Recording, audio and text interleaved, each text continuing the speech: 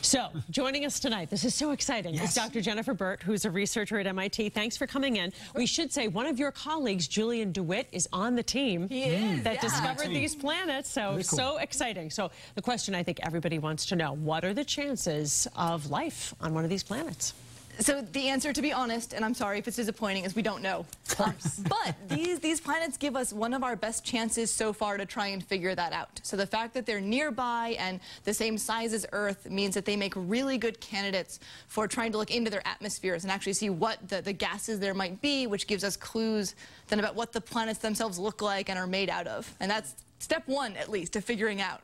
40 light years away. I think it was astronaut Scott Kelly, an American astronaut, tweeted 800,000 years it might take to get there with our current propulsion technology. So what's next? What do we do to determine, is there life? Is there a chance for life there? So for now, we stay right here, but we keep looking. So there's a NASA satellite called K2, which is actually currently staring at this part of the sky, and it's going to be looking for about 80 days, which is 4 times longer than the data that was used to find these 5 additional planets, bringing it to 7 total.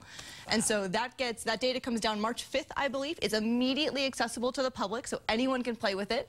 And not only will it make us, or help us to understand these planets better, we might find more in the system. We don't know yet.